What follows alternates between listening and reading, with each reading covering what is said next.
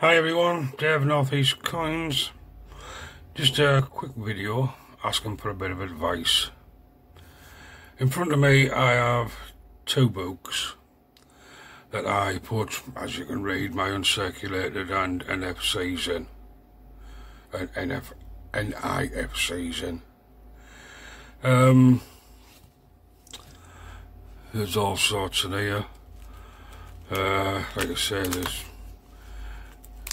you know, it's just stuff that I've collected over the last 2 years. Some of them are in uncirculated condition, and some of them are NIFCs. I'm just wondering,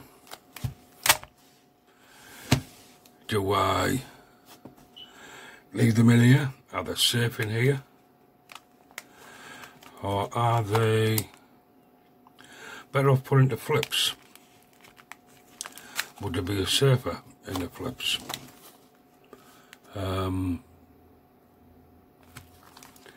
don't know. I've not been doing this long enough to be 100% certain of what's going on. So I would appreciate a bit of advice.